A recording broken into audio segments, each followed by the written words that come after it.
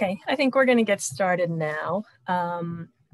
Welcome. Thanks for joining another Roebling Road Trip, and a big thank you to everyone who made a donation for this program. All of the programs we've been doing during the pandemic have been on a pay what you wish basis. And we really want to do that to support our community and to make our programs accessible during this time. And every donation, any amount, really helps the museum run programs such as these. It also helps us in our work collecting and preserving Roebling's history. And eventually it'll help welcome visitors back to the museum to view our exhibits, which we are really looking forward to. So just an introduction of me. My name's Lynn Calamia, and I'm the new executive director at Roebling Museum. I probably should stop saying new. I've been here for almost a year, but with a pandemic year, I don't know if it fully counts. So I think I get to say it a little while longer. But I've been having a great time getting to know the town, the people who live there now, the people who lived there in the past as well. And I guess for those who haven't actually visited Roebling Museum yet, and I hope that you all do come for a visit once the pandemic's over, the Roebling Museum is located in a company town in Roebling, New Jersey, which is in central New Jersey, right on the Delaware River. The company town is listed on our the National Register of Historic Places. It was built in 1905, and surprisingly, it remains almost fully intact architecturally. So our museum it's inside of the main gate that the workers would walk through, and the factory was a wire rope factory and a steel mill. And our indoor and outdoor exhibits and programs really bring to life the story of those people who did work in the factory and people who lived in the company town, as well as the big impact of the Roebling family and the Roebling company. But today we're going on a Roebling road trip. So we're going to leave the museum and we're going to go to another state even, which is so exciting. And for the first timers for our Roebling road trip program, these have been a series of virtual programs that take viewers around the country to visit with people at Roebling related sites. So far we've been to a bridge in Cincinnati. We've been to the Allegheny Portage Railroad, been to Saxonburg, which is a town founded by John Roebling, been to the Brooklyn Bridge, of course, and there's much, much more on the way. And if any of you who are paying attention today, if you have any ideas of where we should go next, if other Roebling road trip places or even like concepts, we could fit those in as future events.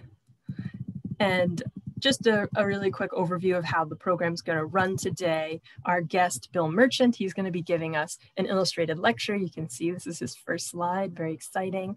And while he's talking, please submit the questions as he's going. And if you have one, just type it out as it occurs to you, because I'm asking the questions as they come in. And then when he's finished with his presentation, we're going to do Q&A and have a little conversation about the topic. So just going to keep my remarks pretty short and let's get started. Bill, are you ready? I'm ready.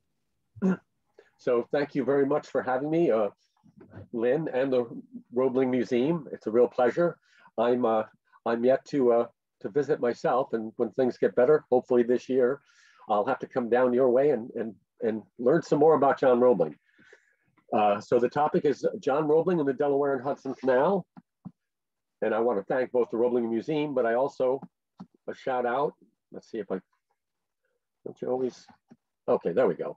My thanks to Professor Paul King, who is a architecture professor at the City College of Technology, and he's writing the book Roebling Before the Bridge. He's a friend and a colleague and very generous with his time and his knowledge.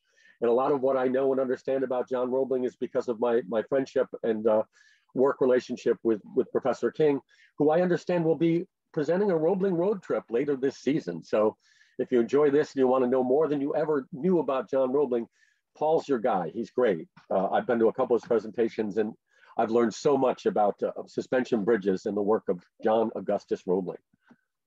But we're going to talk today about John Roebling's relationship with the D&H Canal.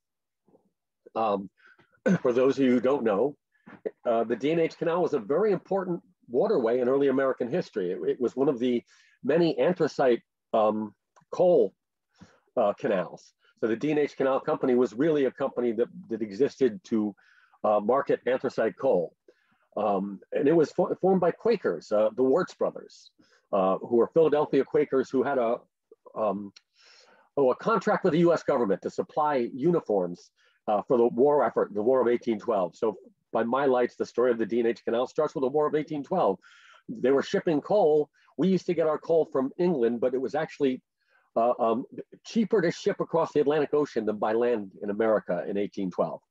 But 1812 starts this crisis. The Wirtz brothers get coal-bearing land in Pennsylvania from the US government because the government didn't have enough money.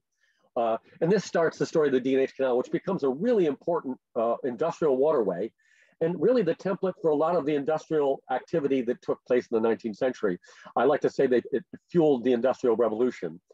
As it started, it was built from 1825 to 1828, and it was originally 32 foot wide on the top, 16 foot wide on the bottom, 4 foot deep, and it carried boats that were 9 foot wide, 75 foot long, and carried 30 tons of coal.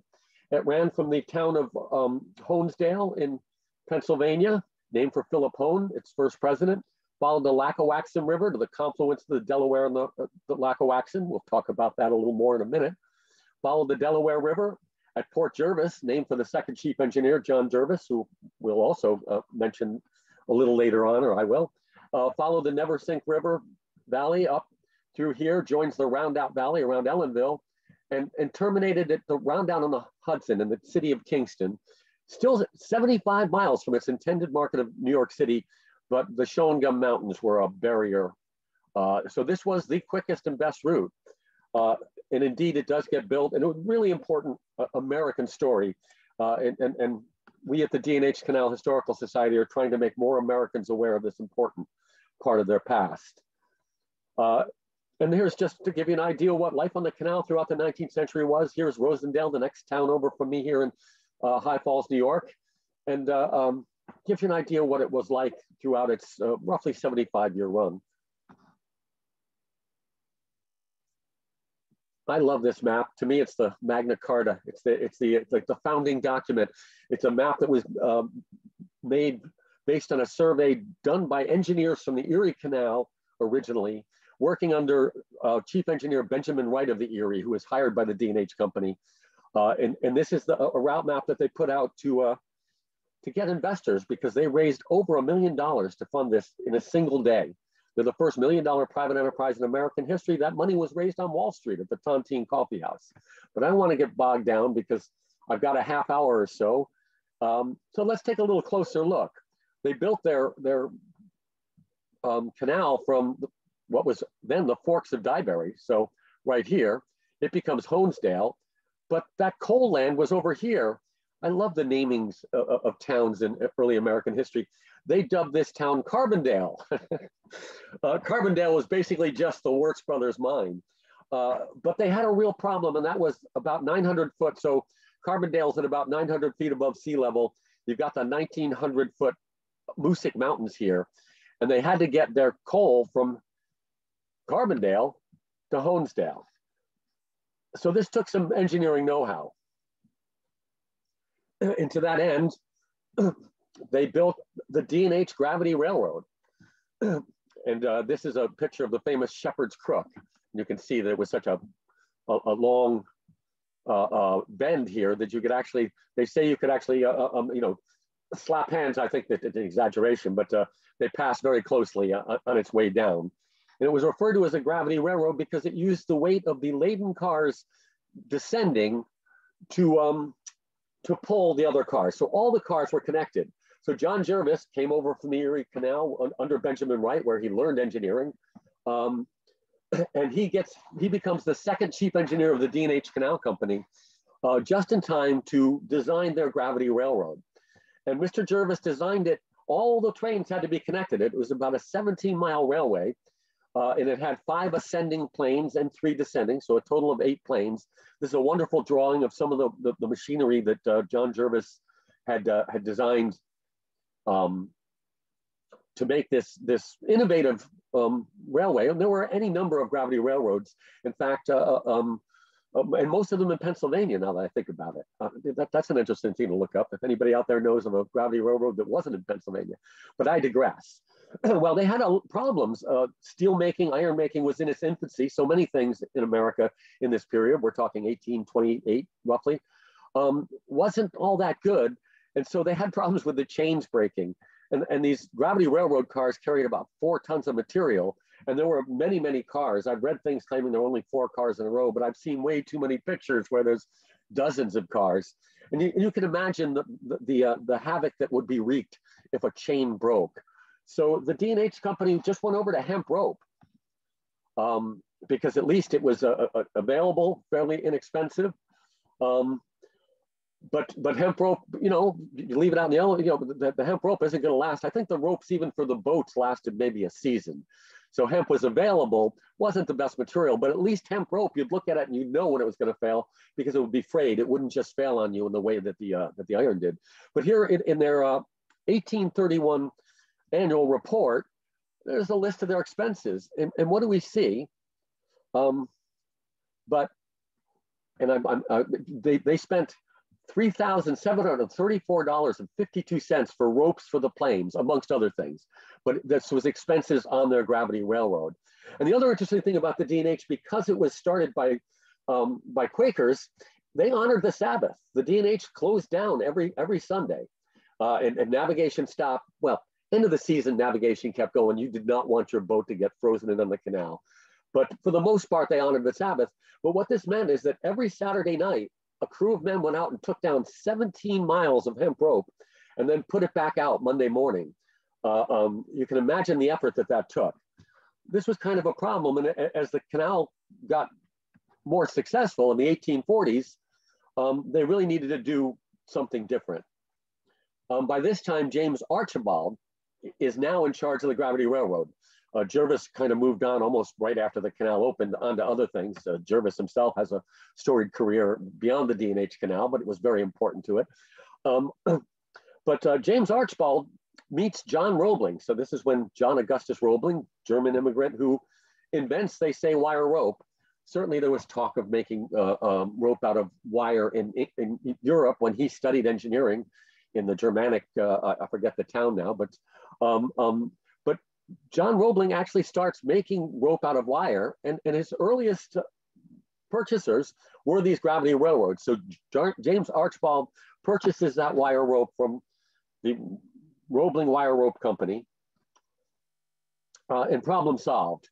And now he's on their radar.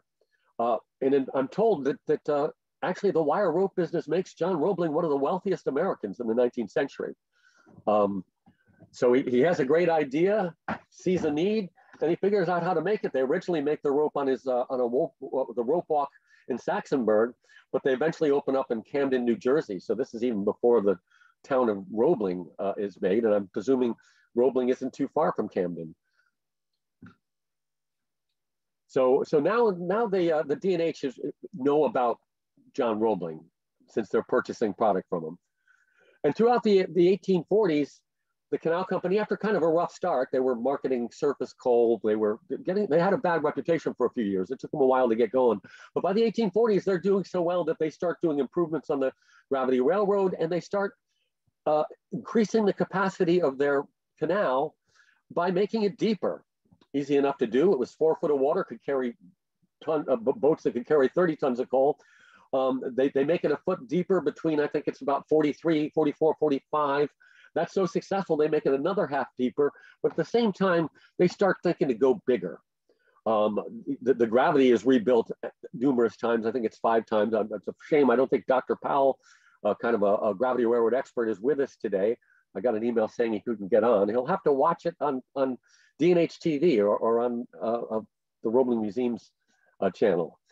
The D&H Canal had 22 aqueducts.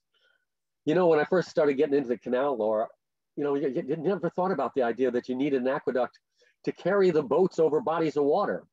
The D&H Canal was completely gravity fed, and it passed many waterways. They were built in river valleys because you could find an area where you could go the longest without having to have a lock, without changes in elevation. And also you had a source of water. So as the canal made its way down if you had water higher in the canal, you figured out a way to get into the canal. But you didn't just have your waterway open out into bodies of water, because then all that hard-won water is lost.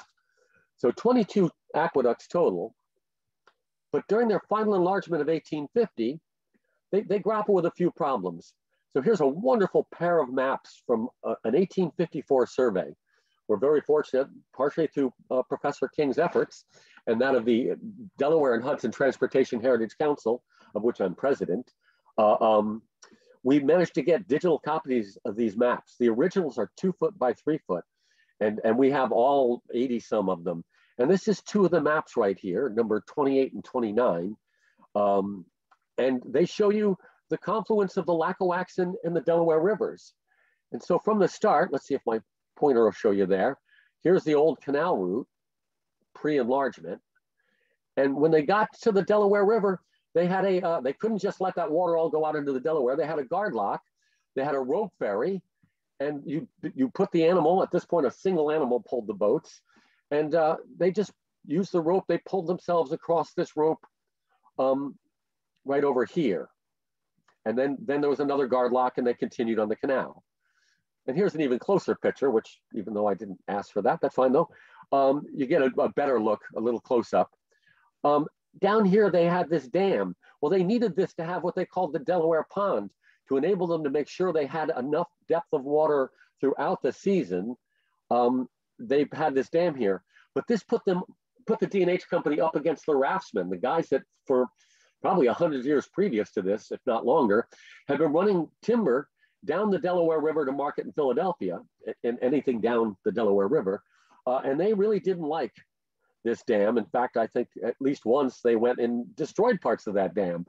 So it was a constant problem with the D&H, and they were consistently through their history, even after the 1850 enlargement, they were paying out money to alleged damage done to the rafts that the raftsmen made and stuff. So it was a constant fight. The raftsmen thought it was their river. It was hard for them to share. They weren't sharing very well. So when the D&H decides to enlarge, now they're going to enlarge their entire canal. Ultimately, it gets to a water depth of 6 feet, and it's anywhere from 32 to 50 foot wide. And the boats now are 14.5 foot wide and 91 foot to begin with long, and it eventually carry 130 tons of coal. So while they're working this, there were various changes they made. And one of them was they realized that because of the problem with the raftsmen, they wanted to build an aqueduct. But so the logical thing would have been to replace this section right here, this rope ferry, with an aqueduct. But in fact, the owner of that area, Mr. Holbert, Benjamin Holbert, he was a little bit, he was a supporter, I believe, of the Erie Railroad. At any rate, he was a little antagonistic, and a lot, when they were laying out the canal, they didn't even tell anybody what they were doing. They don't do anything in Pennsylvania to the final year of construction. They're already afraid that people are going to gouge them, that they're going to want more money than the company wanted to spend. And they had an issue where they didn't think that Benjamin Holbert was going to be very willing. And so instead, they contract John Roebling to build a pair of aqueducts. He had already built his first aqueduct in Pittsburgh. So there was an aqueduct that he could show to other people, and the D&H was aware of all of that because they examined that before hiring him. But they have him build one over the Lackawaxen River here and one over the Delaware River here. And that was largely because they just wanted to avoid dealing with Mr. Holbert. I mean, they ended up spending some $80,000, a lot of money in that era, to have Mr. Roebling build these aqueducts. In fact, what he actually does is he does all the aqueduct part. The masonry is subcontracted out and was the responsibility of the D&H company. And so here we've got a great picture of Roebling's Delaware Aqueduct, built between 1847 and 1848. People didn't trust these things. They didn't understand displacement. Famously on the Erie Canal, they had a waylock, and originally the waylock used water displacement. Everybody thought it was voodoo. They ended up replacing it with a mechanical lock. And there was a similar thing with this aqueduct when even though there had been one functioning, the people around here didn't know about that. Apparently everybody wanted to watch when the first boat went over, thinking that the additional weight would collapse the aqueduct, not understanding that displacement was such that the weight on the aqueduct didn't change one iota. And John Roebling was a very, very good engineer and never had a failure in any of his bridges or aqueducts, unlike other suspension. He wasn't the first guy to build suspension structures. He's just the first guy to build them so successfully. And here is a shot, I think about a year ago, I took. And that Delaware aqueduct needed 4 spans to bridge a 1,600-foot total span. And you can see what happens is there's a anchorage down in here. There's very strong stone that the wires go over. And you can see all along there, 4 spans, and each one, all the weight of the water in that wooden trunk are attached to and carried by that. And a series of 4, and they're all anchored on either side of the shore. Tons and tons buried in the ground to support all this weight. Fascinating structures, and one that of course becomes repeated in bridges and aqueducts. Bridges more because we're already, the era of the canal fever was really only that 75 years that the D&H runs, although certainly things like New York's Erie Canal operate to this day. And likewise, at the same time that he's building the Delaware Aqueduct, here's another great shot. They're building the Lackawaxen Aqueduct. And even though the final enlargement isn't complete until 1850, they do the rerouting here because they end up, the levels change. So they eliminate some locks on the Pennsylvania side and they wind up higher on the New York side. And you can actually walk all of this today. This is the only extant Roebling aqueduct of the 4 that he built for the D&H Company in this period, just between 1847 and 1850. But this is the only one that served a purpose in the post-canal era. It is now administered by the National Park Service. It's been largely restored to be pretty much like what it was in the day, except that now you drive through the prism, through the area, rather than having it hold water. But if you live in the area, it's well worth the trip. And you can also then on the New York side, you can see the remains of the early canal route, and you can see— Sorry, I'm having trouble hearing you. Sorry about that. That's my other device talking to me. So here's a wonderful shot from the New York side now. And as I say, these went into service before the final enlargement, and they couldn't have been happier. It saved them an awful lot of trouble. Don't have a lot of pictures of the Lackawaxen Aqueduct, but here is one of the few that we do have. I think you're going to see virtually all the pictures of this particular aqueduct that I've ever seen. And so this was, as you can see, it was a 2-span with a central pier. And this central pier gets destroyed in a huge flood that wreaks a lot of havoc on the entire D&H in 1862 and has to be completely rebuilt. And that, I think, might be the only real damage that ever happens on any of Roebling's 4 aqueducts. This had two spans of 114 feet each, so a total of 228 feet span. None of this is left except for I'm going to say the western trunk. Here's a great shot. So here you've got the, if you really want to understand, this is clearly now, this is where the water would have been. So you can see that it's pretty well gone. So this is in the post-canal era. Here is the wire up over the, what they called a pyramid. Here even is the towing path. Look at all that damage there. So this must be in the 19-aughts, I'm going to say, probably. But I've been there recently with my friend, Professor King. And one of the things we noticed, I'm going to show you 2 of them, right here. So here's this pyramid. So that's the stonework there, is this piece here. In the ground is a pair of iron, these are about 4-inch rings. For the life of me, I'm not sure what they're there for. I've seen at the High Falls Aqueduct, there's an actual snubbing post, a stone post, because all of these aqueducts and bridges on the D&H Canal were single traffic. So the canal was wide enough to allow boats to pass in either direction, but each aqueduct, bridge, and lock was a single passage. I have no idea what these rings are there for. I always love having things like this. If anybody has any ideas, let me know. I'm still scratching my head. I mean, it seems futzy to tie a boat up to that. And why a pair of them? I mean, I have so many questions, but that's what I love about history. you go looking for answers, but you always get some fun questions as well. Here is now, this is that Western pyramid, I'm going to say, is what Professor King tells me John Roebling referred to it as. But an interesting thing we noted a couple months ago when we were there, if you take a look, every one of the blocks has got Roman numerals on it. And if you look more carefully, they correspond let's see, that's 2, 3, 4, 5, 6, 7, 8. So these were marks put, and even 9. These were marks put in the quarry for the stone so that each layer was put in the proper spot. And I'm looking at the other aqueducts. I haven't been to the one over the Neversink to see if I can find more of those marks.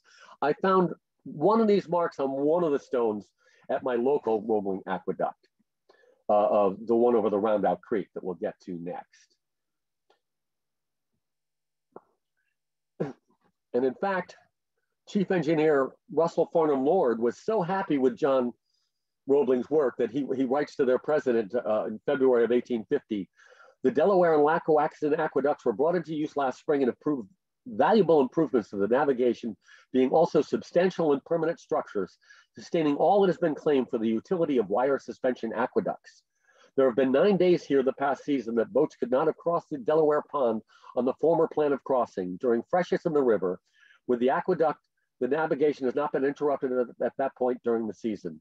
So he's immensely happy with that $80,000 expenditure. And he's wound up so successful that because they're enlarging, aqueducts had to be rebuilt, and they had to be rebuilt to hold more water, and they had to be rebuilt wider. And so here's the Neversink Aqueduct over the Neversink River in Cutterbackville.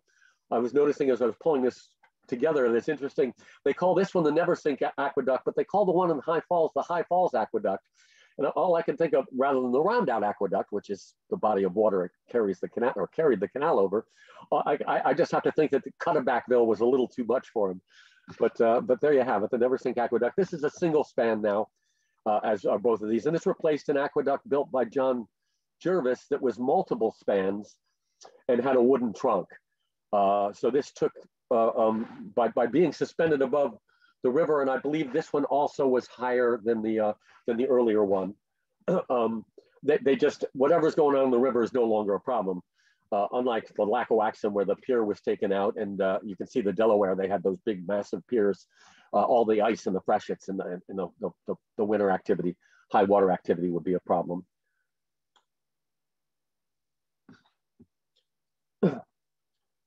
And here we have, we're very fortunate at the Canal Society to have some of Russell Farnham Lord's, most of his stuff is down in the Minisink Valley Historical Society. And I've got to get down there. I need to get copies of all of his correspondence because it's a treasure trove of information about the canal and how it operated. But this is a page out of, we were fortunate enough to get donated a correspondence journal. And it appears to be all or most of the correspondence that Russell Farnham Lord did in between 1849 and 51, I think it was. A great period to have. I discovered another one at Minisink Valley that didn't look like anybody had spent any time with.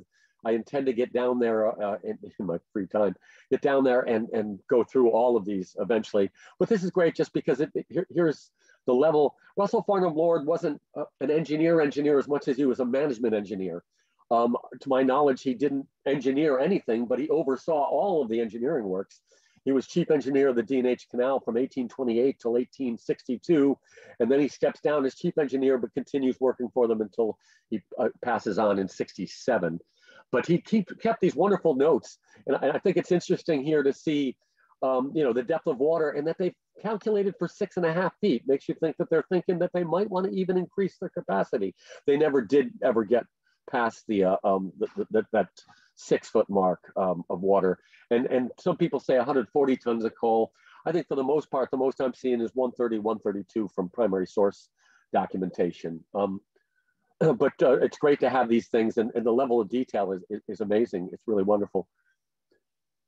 And here's a great bird's eye shot, very popular in the 19th century. This is a stereo view slide. We've got any numbers of variations on this shot, multiple shots, but this is great because it can show you the Roebling Aqueduct over the Roundout Creek.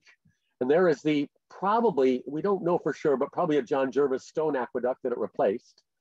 And you can see that here in High Falls, it crossed once again at a higher, I forget whether it was 1 lock or 2 over that. And at this point in time, in 1872, I should say, High Falls was really hopping because the D&H Canal came through. It had 2 churches, 2 hotels, 2 meat markets, a grist mill, and many cement mills. In fact, there were 8 mills total, harnessing the power of the High Falls that gives the town its name. So the canal company was immensely happy with the work that Roebling did for him. And in fact, Lorenzo Sykes, who at the time, he later worked for the D&H, at the time he worked for the Morris Canal, and we have in this correspondence journal a letter just lauding John Roebling for his work, for his aqueducts. And he says, I'm decidedly of the opinion that the plan is designed and executed by John A. Roebling, Esquire, secures the best combination of woods and iron that has ever been effected for works of the kind. So this is sort of the beginning of John Roebling. He becomes the master of the suspension bridge. Never had a bridge fail.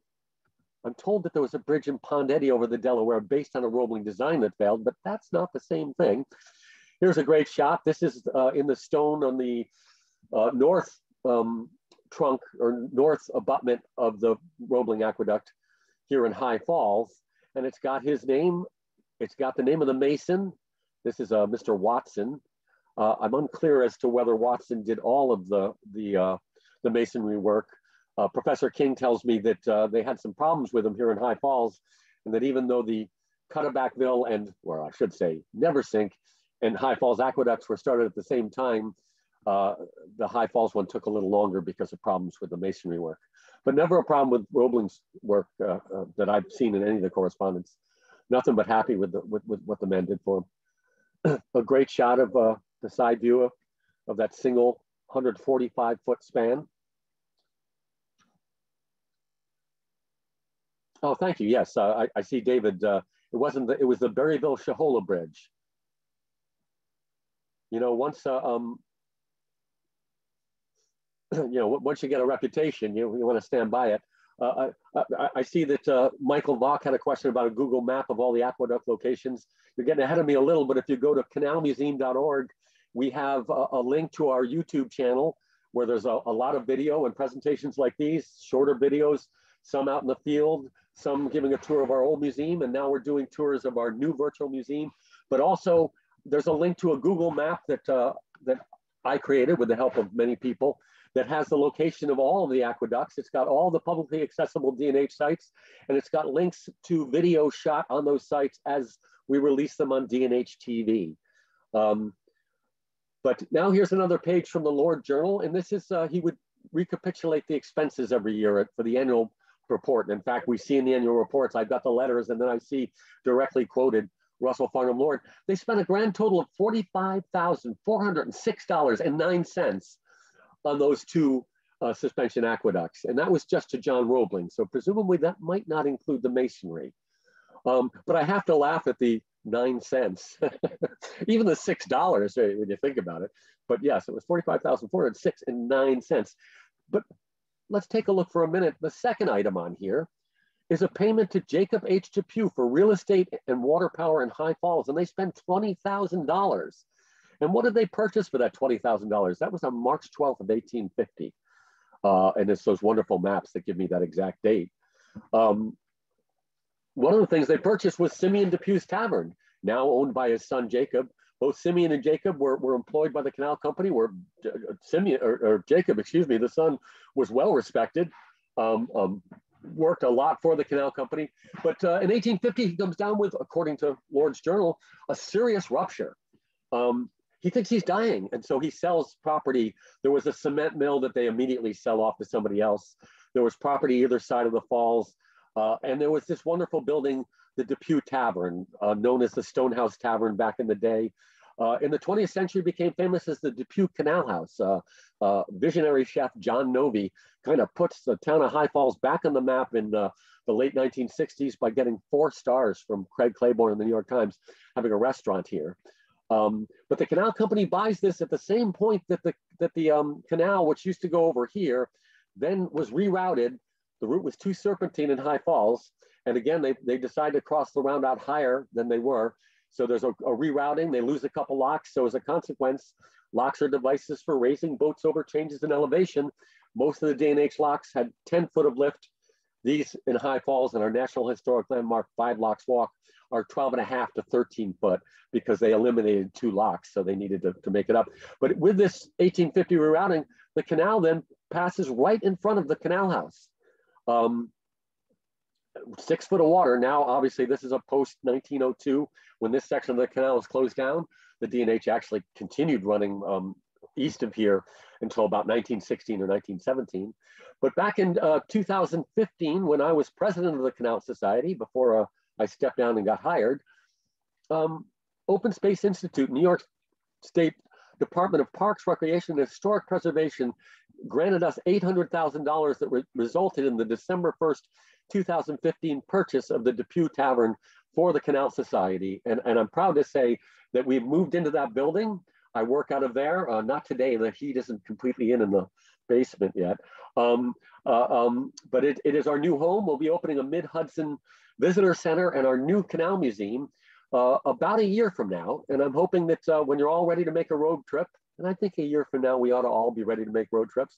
We'll be chomping at the bit at that point, that you'll come and visit us. It's going to be a wonderful facility. We're really proud of the work that we're doing there. And we have a wonderful story to celebrate. And we're really happy that the state and open space saw fit to purchase this building for us because it's so deeply entrenched in canal history. From 1850 to 1898, the canal company runs a store. They have housing for lock tenders. And its offices, its paymasters, and it's still a tavern. So deep history, it's a wonderful building. It's also it has an incredible degree of historic integrity. It really is like it was made in 1797. This section you can see right here, the original building was just between these 2 chimneys. In 1827, son Jacob builds this addition because the canal is coming through. In fact, in 1827, it was actually operating in this section. But we're proud, I'm proud, and the Canal Society is proud of the acquisition of this building and the ability to share it with the public as a community space and as a place to celebrate this really important story. And I'm proud to say too that John Roebling will be featured in the technology room of our museum because he was so important to the D&H. There are some people that even think he engineered the D&H, which is a major overstatement, but he certainly was important. And while you're here too, this is actually out on, well, it's not part of the 5 locks walk currently, but we're talking about extending the walk. This is the anchorage. This is the High Falls Aqueduct here on the southern side. They're still extant. These anchors go down into the ground where they're anchored to cement, buried, tons and tons of weight. And the wire that held the suspension, the trunks, were held by that feature right there. And you can still see it today.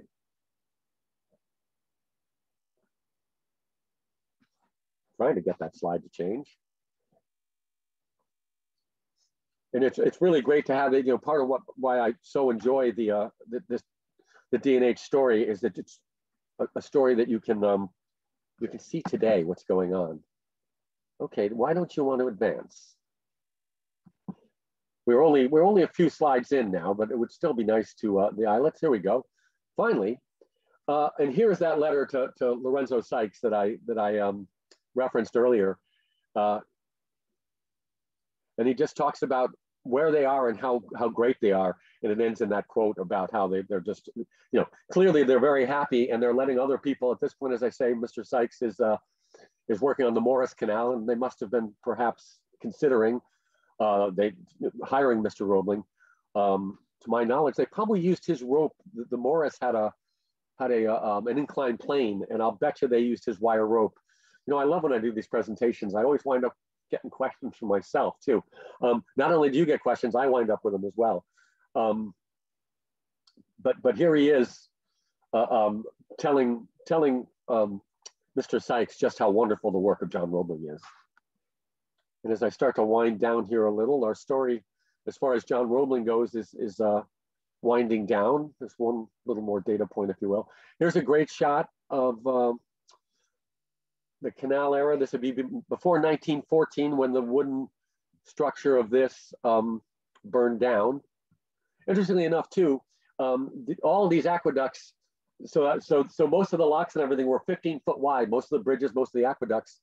In the 1850 final enlargement, all of the work that Roebling did was 19 foot on the top, 17 on the bottom. And I see where they're calculating for a greater depth of water. My assumption, this is a very innovative company that embraced new technology at every turn, and that also was always thinking about enlarging. And I can only think that they decided when they built them this time that they built them wider than they needed, anticipating possibly growing larger. But by even 1850, railroads are starting to get where they can carry the weight. They're carrying passengers already, but railroads are starting on the ascendancy. I mean, the D&H runs the first steam locomotive in the Western Hemisphere on their gravity before they even open it. So even they knew the lay of the land, and yet they were immensely successful for the 75 years that they operated their canal. But the final point where John Roebling comes into our story, during the Civil War, I believe in 1863, that's one of the years when the D&H stock pays 30%. They're really successful now, and they're so busy. They had a lot of problems at the Never Sink Aqueduct, which was at the beginning of their what they call the summit level, 17 miles of just no locks at the highest point. And they had a lot of problem with the outflow and stuff. They had a lot of problems with just getting people through. There was so much activity here. And they wrote to John Roebling asking him to build a second aqueduct paralleling the first so they could have two-way traffic, because these 19 were only wide enough. Boats were 14.5 foot wide, so you couldn't get two into there. Roebling is now working on, I think is it the Covington? See, Paul would be able to tell me right off the bat. He's really busy working on the bridge before the East River Bridge, before the most famous bridge, the Brooklyn Bridge.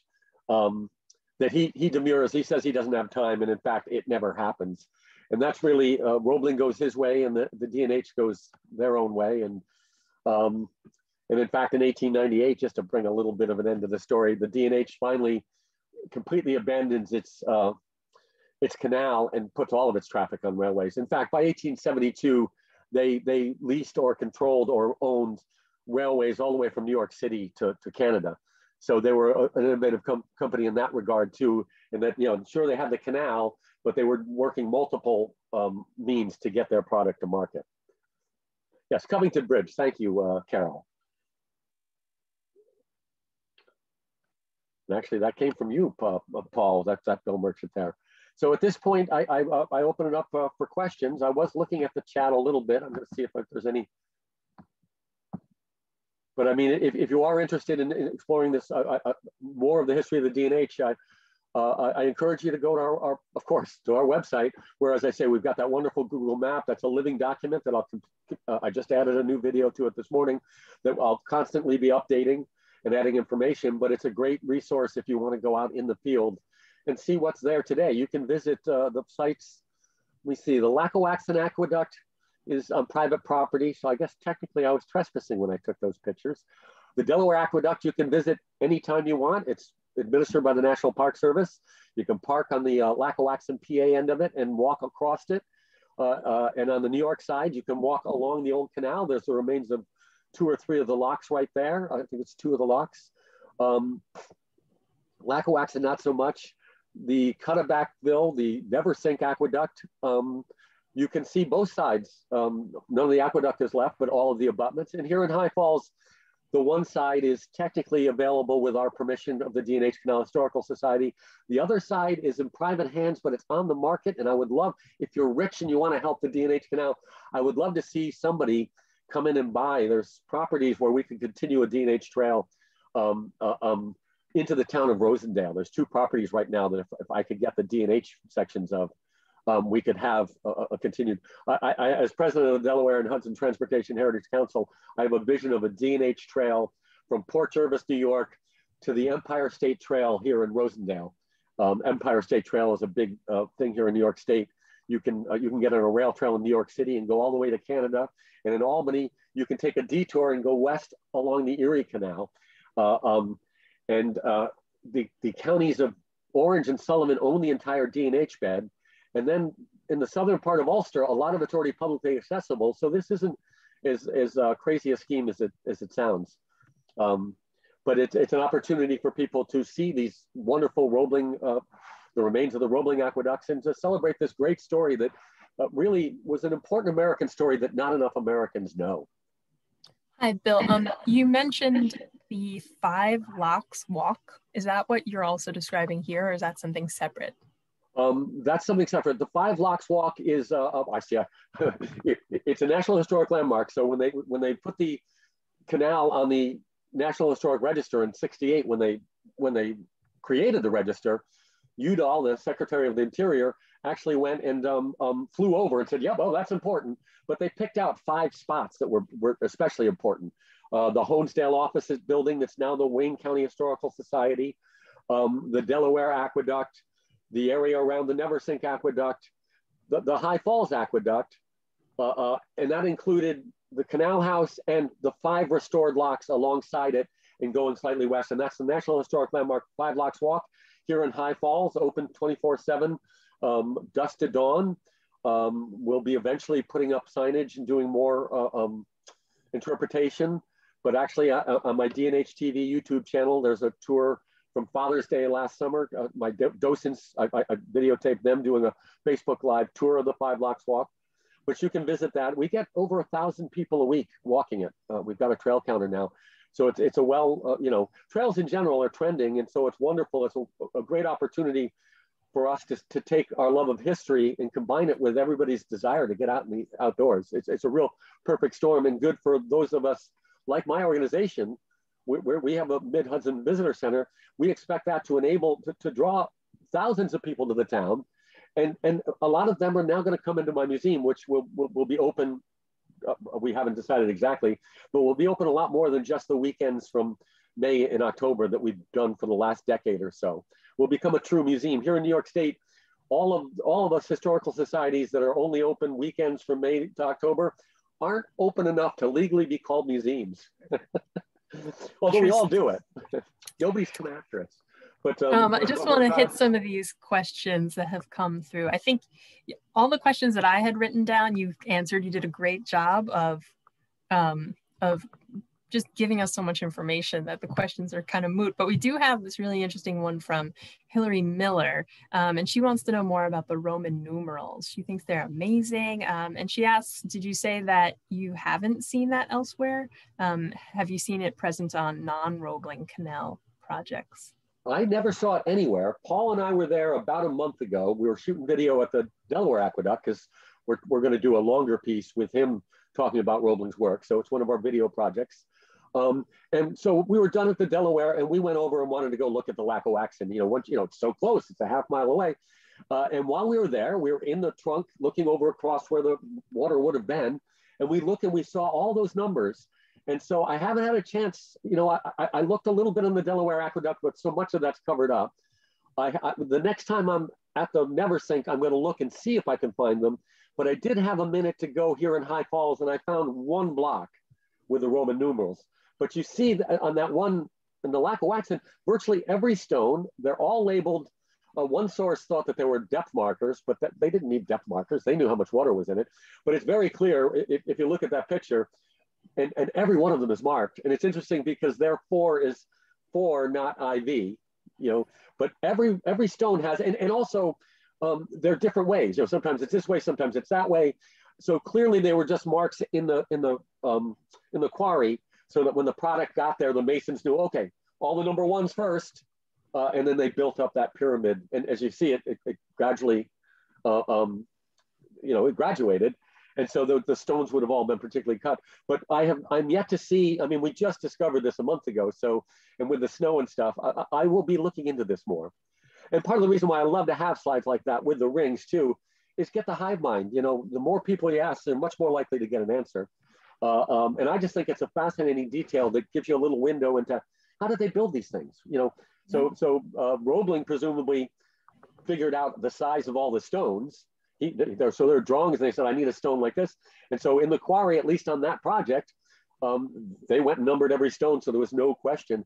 And I look at it and I'm fascinated because how long do you think it takes to carve Roman numerals into stone? It's not something you're going to do. It's not like a Sharpie, and yet they did it. So we're just starting to try and uncover that little mystery. As I say, I'll harken back to my comments about how I love this because you go looking for answers, but you always wind up with questions as well. And I think that's rewarding. It's not frustrating. It's just more to learn, more to research, more to look into. Absolutely. And sticking with this idea of the craftsmanship of the bridges, how is the timber supported by the main cables? Are there suspender cables or suspender rods like you'd see on a road bridge? There are suspender rods specifically. And again, Paul King will know this detail. I once again want to thank Professor King because I know so much more about Roebling, and I've read a lot of the books and stuff, but there's nothing like talking to an architect that knows how they were built for you to understand how they were built. So everybody thinks, for instance, that the suspension was wire rope, but in fact it wasn't. It was wires bundled together and painstakingly run one at a time, back and forth, and they had to be laid just right, and then they had to be put together in that final slide where you've got your cross cut of wire rope. They were put that way and then bound together and then coated with a linseed coating, I think it was. And then there were hangers coming down, and I believe on all the Roebling aqueducts that they were just iron. Each one was just an iron rod that came down. So the suspenders were there, and each one was a different length. And then the rods come down and the wood was across it. But you can see this yourself at the Delaware Aqueduct if you really want to figure it out, because it's extant. It's there and it's still supporting. And last I heard, and because it's a highway, they have to investigate it, that wire is still as good as the day they strung it in 47 or 48. I guess we're sticking with craftsmanship again. And I do agree, the Paul King, he's going to come up, he's going to do a talk for us. I believe we're going to have that scheduled for May, and he's going to have drawings. It's going to be really intense and wonderful in terms of this sort of craftsmanship question. And he's the person who's been answering the questions under Bill Merchant. It's actually Paul King, not Bill Merchant. He's just logged in a confusing way right now. But the last question here is the upriver side of the base structure the more slanted side? It seems from the photo. Yes. You'll see it on all of the aqueduct pictures. If I have one up, that on the upriver side, they've got a piece like this because ice, debris, all sorts of stuff is going to come flooding down in the spring during the freshets. And so you needed something to kind of get it up out of the way, to push it this way, to push it that way. And on the downriver side, they're all just perfectly more or less square. But you see it even in a picture of High Falls. The High Falls aqueduct, the stone aqueduct, had the exact same feature. And that was just sort of water management, And yet it didn't save the Lackawaxen Aqueduct during the flood of 1863. That center pier went, which meant the whole thing went and had to be rebuilt. Okay, this one is about railroads. Was the D&H Railroad run by the same people and in the same location of the D&H Canal? Same people, not the same location. We get this a lot because people go, "Oh, just run the railroad on your canal bed." They didn't need to do that. They had that covered already. The canal made them money until it didn't. I don't think they lost money. I think in '98 they finally did a cost benefit. You see this company all along. They try new stuff, innovative stuff. If it doesn't work, they dust themselves off and move on. They embrace new technologies. They're using the telegraph almost immediately. So they had the first steam locomotive in the Western Hemisphere, the Starbridge Lion. It wound up too heavy for the tracks, so they didn't use it, but they tried it. So they had a railroad, but they had railroads that extended their market. They didn't need to duplicate what they had. So the D&H Canal Company in 1898, they sell off the entire canal, cost probably close to $2 million total to build by 1829. Cost more than that to enlarge in 1850. They sell it for $10,000 to a guy who then sells off part of it to a railroad, and he ends up running cement. It's Kirkendall, Thomas Cornell's son-in-law and heir, and he ends up buying cement plants on this end of things. And so it actually ends up, all the books say it closed in 05, 06. No, I can say definitively from documents in our archives, it was at least open in 1916 and probably 1917. And given enough time, I'll get to the bottom of that one too. In 1917, one of the biggest Natural Cement Companies goes under. And so the canal at that point was mainly functioning to bring coal in from the Hudson River now for the many cement plants, because when they're digging the D&H Canal, they discovered natural cement right here in High Falls, probably. There's a lot of controversy about exactly where. I'm still trying to nail it down. And so they start the Rosendale cement industry. It becomes a huge industry. More than a half of North America's cement is Rosendale cement in the second half of the 19th century, and largely moved out into the D&H Canal. There's even a historian who wrote a book or two claiming that the D&H Canal existed for the cement, which makes him a poor historian in my book, but that's another story. But no, so the railroad, so in 1898, they sell off the canal and they drop canal from their name. They're the D&H Railroad. It's the exact same company. And in fact, you get a book called A Century of Progress put out by the D&H Railroad in 1928 that talks about their first 100 years of operation. And in fact, the D&H Railroad is a coal railroad until probably the 1950s, 1960s, when petroleum and heating oil overtakes the coal industry. And then it just becomes a freight line. It goes bankrupt in 1990. It's bought lock, stock, and barrel by Canadian Pacific. And so now most of its archives leave Albany. There's a building in Albany you can see along the river that was the D&H Railroad offices. And so a lot of that stuff, it's all up in Canada. So that those wonderful maps, that 1854 survey maps, I would love to have the originals. I have one of the reservoir books. So there are two copies, colored and uncolored. There's the originals and then a copy made. And presumably they were in two different offices. They're all in Canada except for the one reservoir book. And they wouldn't let us have the books. Why a Canadian railroad wants this material having to do with a New York and Pennsylvania canal, I don't know. I would love to have the originals, but we're very fortunate. We have a probably unenforceable severe license, so I can't give you a copy of the things. But I can use them in my presentations. I can study them. I have them on my devices because when I'm out doing my Where is Our Historian video, I consult these maps because it tells me a great deal. I can tell a story between the map and what's in the ground. And it's probably, I love this particular aspect of my job, going out and talking about what's there today. I think that it's history that's still palpable, it's present, it's not just in your head, there's remains of it. I'm the lead engineer, or excuse me, the lead historian. The National Park Service is revisiting and rewriting the national landmark designation of the D&H Canal and in the next 2 years. And I'm working with the contractor, I'm the lead historian. I gave them a list of 181 extant D&H features, either buried under the ground or where you can see them. And I'd like to see them all protected, of course. And I know where all of them are. I've visited most of them and I'll visit every one, God willing, I live long enough. But that Google Map shows you that kind of stuff. It gives you the publicly accessible. It talks about where the paths are and where you can go legally and safely. Well, that's been fabulous. Thanks a lot for joining us today. As you've said a few times, you guys should go visit the website for, do you want to say it's canalmuseum.org? Correct. Yes, Canal Museum. okay. I'm seeing another Carol Simon Levy, I'm going to say. Did John Roebling witness iron chain or hemp rope failure? I know iron chain he probably did. Hemp rope, not that I know of, but I think he may not have witnessed it, but he was aware of the failure. The earliest suspension bridges were in France and then England, and they had failures. But it's hard to say, his wire rope, he was probably inspired. Engineers in Germany, well, it wasn't really Germany, it was a bunch of little city states, because they don't unite until what, 1872. But people talk about, oh yeah, you could make rope out of wire. But to my knowledge, Roebling's the first guy to do it. So he moves to Saxonburg. They're going to be sheep farmers, which is kind of mind-boggling because there's nothing in his background to make you think that man was going to be a farmer. Well, they fail as farmers. Well, it winds up in Pennsylvania. The Germans had been settling since the 18th century. All the good land was gone. Saxonburg was not good land for farming, which is probably why they were going to be sheep herders, because you didn't need such good land for sheep.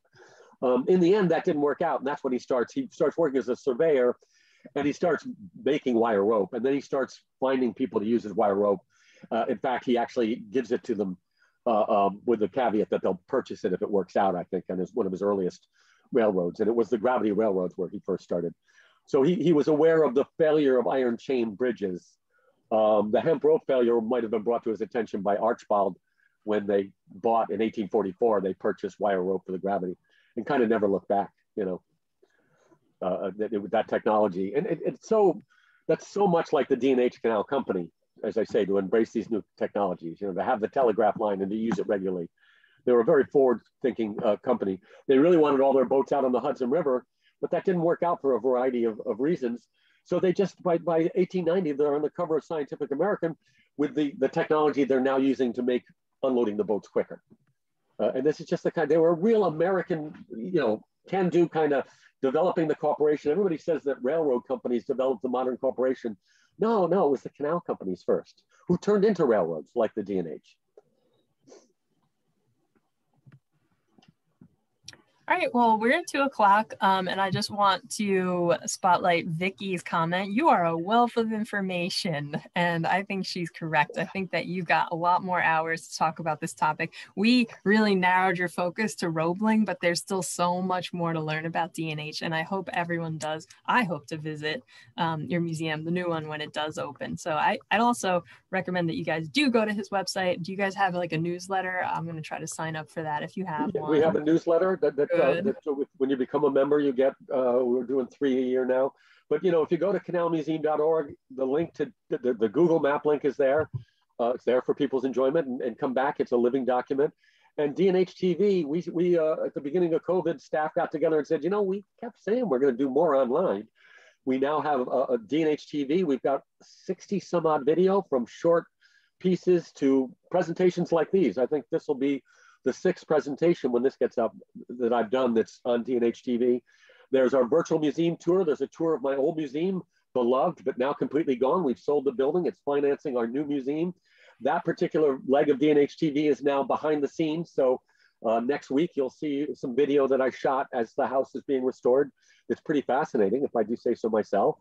And so the virtual museum is that. And then we've got Where is Our Historian, where in the off, you know, in the spring, winter, and fall. Now it's too snowy now for me to do it, but I love to go out in the field and shoot video talking about some of those 181 extant sites of the D&H, talking about what's there in the ground now and what was back during the historic era.